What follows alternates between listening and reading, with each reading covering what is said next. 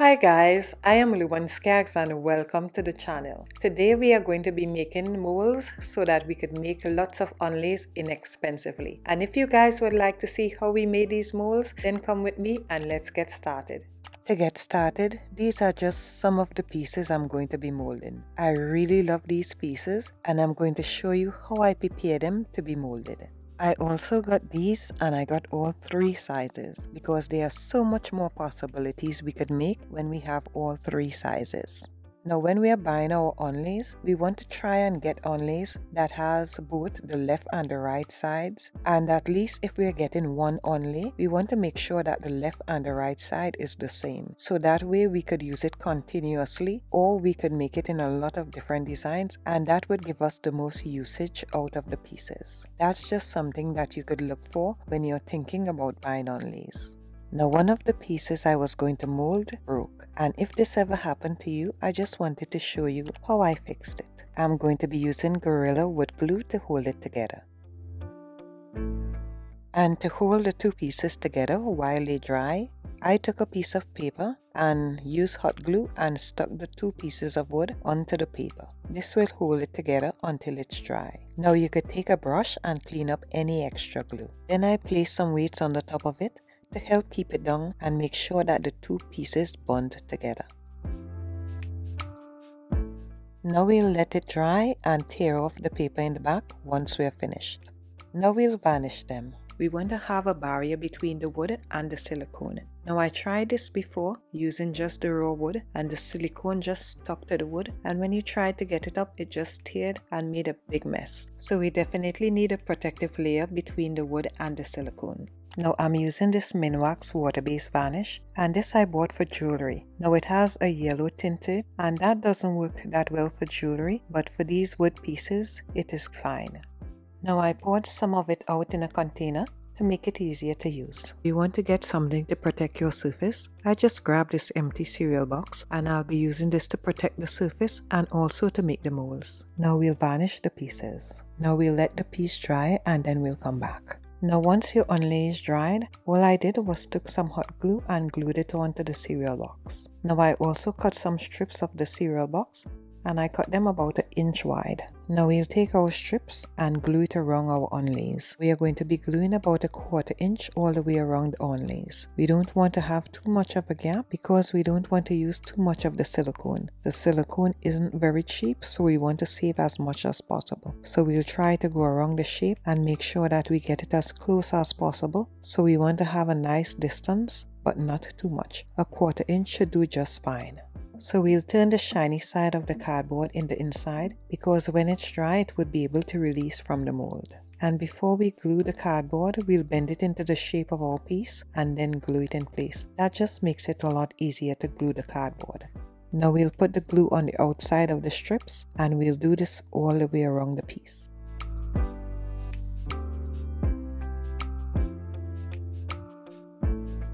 And once we get to the end, we'll cut off whatever piece of cardboard remaining and glue the two pieces together.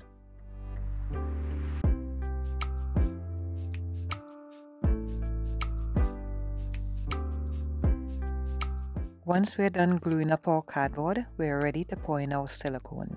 Now guys, this is just some of the molds that I'll be making. Sorry that this footage came out so blurry. I didn't realize that the camera wasn't focusing, but I hope you could see it well enough. Beside the other onlays, this is one of the pieces that I really like, and I want to mold this as well. I picked this up from Lowe's and it's a very long strip. You can't really cut it with a saw or anything like that if we want it to come back seamlessly. The best way I found of doing it is using this X-Acto knife that I picked up from the Dollar Tree and just cutting between the lines. Then we'll pry it apart a little bit so it could help bend and break, and then continue cutting. We'll continue doing this until we cut the piece. And be very careful when you're doing this. You don't want to cut yourself. Once we cut the piece, we could shave off any rough edges. Now you want to mark the ends so you know which pieces goes together. I'm marking 1 and 1 on both ends, and then I'll be marking 2 and 2 on the other ends, and so forth until we get to all the pieces. This will just make us know which ones goes with which ones when we are going to line up our pieces. Now we could sand off anything that we don't want in our finished mold. I don't really have anything on hand to sand with, so I cut off the back piece of this sponge and I'm going to use this to try to see if I could sand off anything that I don't want on the final piece of the mold. Now that we have all our pieces cut and we have them all numbered, we'll mold these pieces as well. We'll take our pieces and we'll glue them onto the cardboard with enough space in between each one. And when we're gluing on the pieces, we want to put the corresponding numbers next to each other. So when we're making up the pieces, we know that the two closest pieces goes together.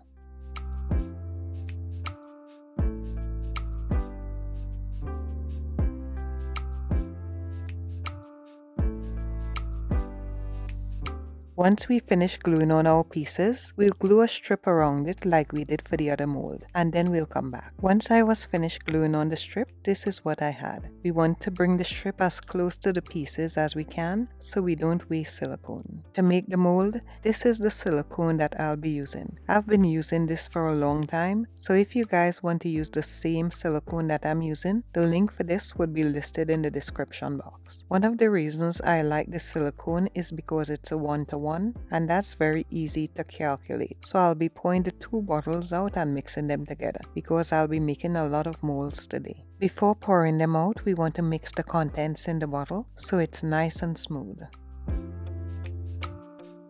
Now you'll pour equal parts of the both products into one container and mix it well. At the end, we want to have one color.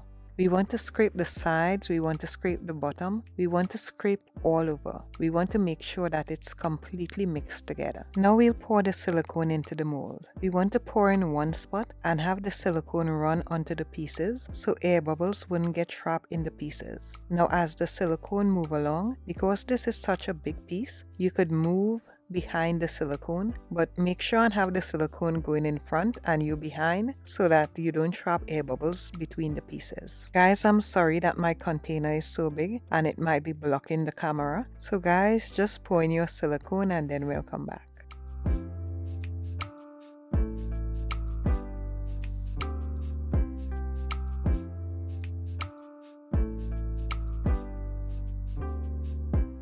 So I used one box and I could still see the pieces. So I'm going to mix up some more and pour it over the top.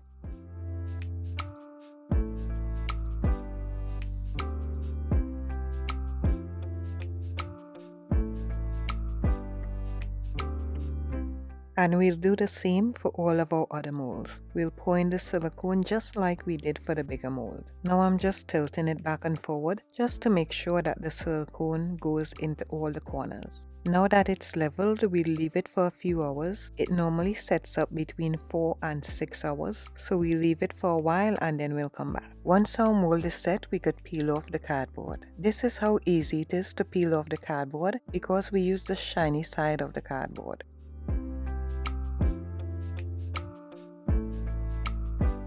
When you peel off your mold, most likely there'll be silicone that bleed under the piece. So all we'll do is use an X-Acto knife and we'll pull the mold apart a little bit so that we could see where to cut so we could cut off the extra silicone. And because this wood was so thin, it broke in the mold. When we're using resin, it would be stronger than this. So hopefully we won't have this issue. Now we'll take out our onlay and we could use this to mold lots of pieces.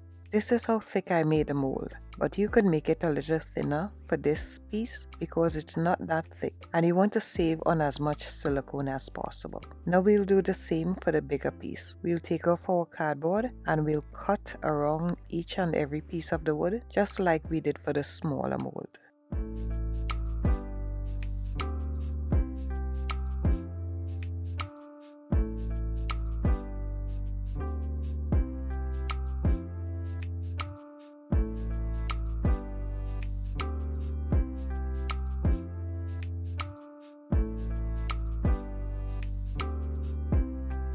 For this bigger mold, it's easier to start from one side and cut all of the pieces and come down to the other side. This makes it easier and this seems to be the best way to do it so that we don't break the pieces.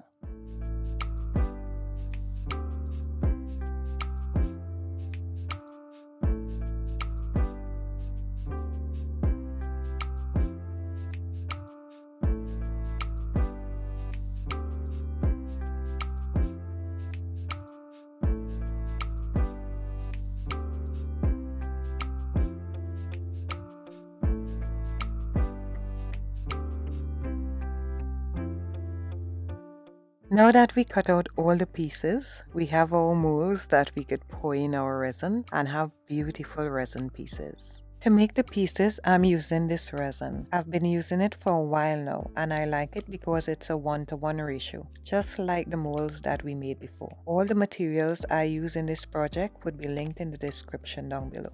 Now I'm using the silicone cup. Because of all the resin that I'm thinking about doing, I bought the silicone cup and the silicone spatula. You don't have to use silicone cups to do yours. You could cut off a Pepsi bottle and you could use that or anything that you have around the house. I'm using the markings on the cup so that I know how much to pour. I'm going to be pouring half of the resin and half of the hardener and mixing them together. And just like the silicone, we want to make sure and thoroughly mix it together.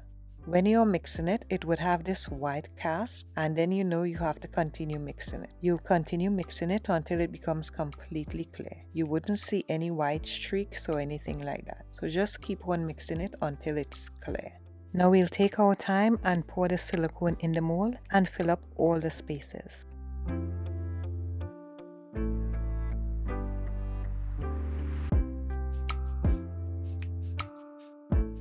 We'll also fill the small mold as well, just to see how it comes out.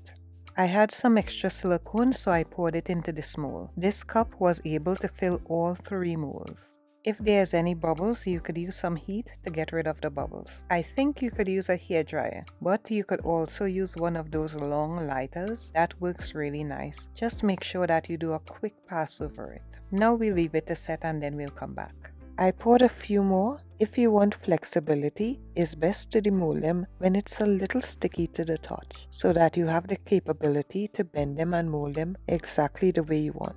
To take out our resin piece before it is fully dried, all we'll do is pull the sides of the mold to release the resin. Then we could take it out of our mold.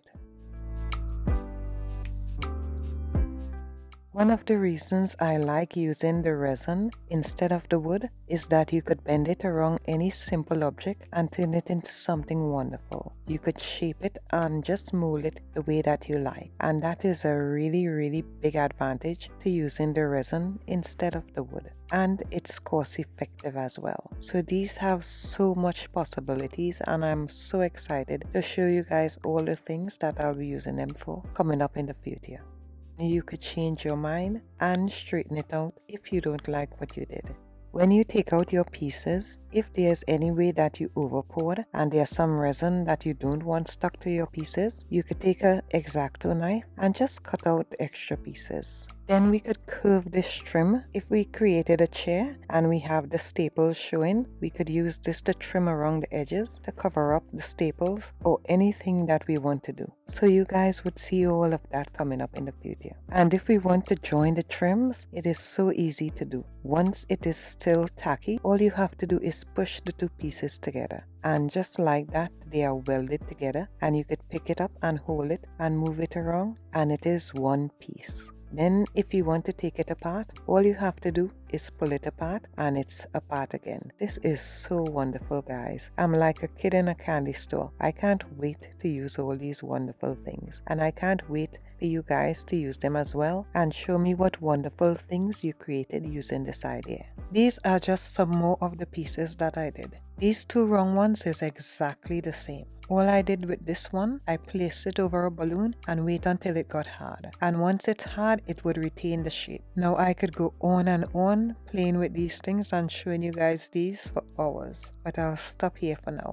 I am really excited to show you guys what I'm going to be doing with these onlays. So if you're new here and you're not yet subscribed, then go ahead and click that subscribe button and that notification bell so you can be notified whenever I upload a new video, if you like videos like this. And if you guys have any suggestion of what I could be making with these onlays, then let me know in the comment section down below. And if you guys have any idea on what you could be doing with these onlays, I'd also like to know that in the comment section. You know I love hearing from you guys. So thanks for taking the time out to watch this video. You have a blessed and awesome day. Now if you like this video, you may also like these as well. See you in the next one.